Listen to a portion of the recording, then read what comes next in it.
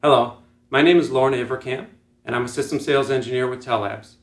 The purpose of this video is to show the general installation process at the customer premises ONT for replacing 10x10 BPON electronics with 10x10 GPON electronics.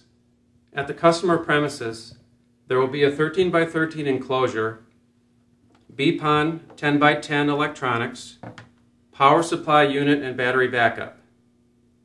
The procedure is to undo ground, power alarms, OptiTap fiber connector, coax at the F connector, pots at RJ11, and data at RJ45. Now you're ready to remove the BPON electronics and pop in the GPON electronics. And connect ground, power alarms, OptiTap fiber connector, pots at RJ11, and data at RJ45. The power supply unit and battery backup are untouched and are able to support the new GPON electronics.